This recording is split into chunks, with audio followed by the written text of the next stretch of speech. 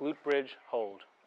So the full extension of the hips activates the glutes and the hamstrings, taking away tension from the lower back. And I want to also mention maintaining core stability to lock the pelvis in place, which also takes tension away from the lower back.